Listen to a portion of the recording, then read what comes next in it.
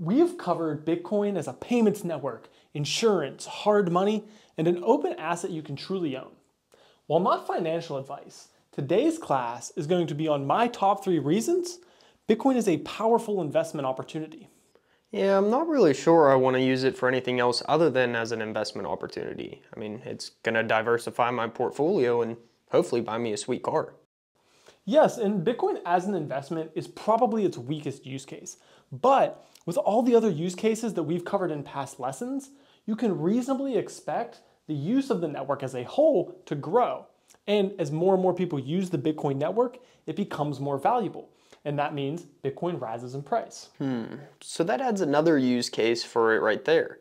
Even if you don't use it for its intended purpose, Bitcoin can still help balance out portfolios since it's fairly uncorrelated to other financial assets like stocks and bonds. Yes, and this gives it at least a small place in anyone's portfolio.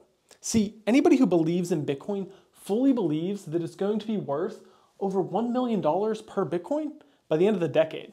And some people think a lot more like 5 million. Wait, Bitcoin's only worth $30,000 right now. Yes, and while it's no guarantee that it's going to hit those price targets, it is actually quite possible given the massive line of use cases Bitcoin has, the current adoption rate, and its absolute scarcity. This is why it's such a powerful investment. See, you can only have 1 or 2% of it in your portfolio, and if it does hit the millions, great, you're going to do quite well. Which is one reason Greg Foss says the wrong amount of Bitcoin to own is 0. And that's small enough that if it would somehow go to 0, you wouldn't lose out on very much. Exactly, and it's very unlikely that Bitcoin becomes worthless. Now, maybe in a future lesson we'll cover why it's much more likely to reach the millions than it is 0.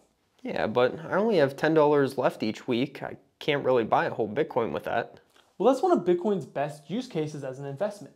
It is super easy to just start buying a couple dollars worth at a time. Really? So I can start with my $10 then? Absolutely. And while I'm not an expert on every place to buy Bitcoin, I believe 2 of the easiest places to set up an account and just get started is either Cash App or Strike. Yeah, but I don't know how to use either of those. Well, next class, we'll go through a tutorial and I'll show you how to set up your first account and actually buy some Bitcoin. In the meantime though, make sure you do your extra credit and watch this video on the end screen.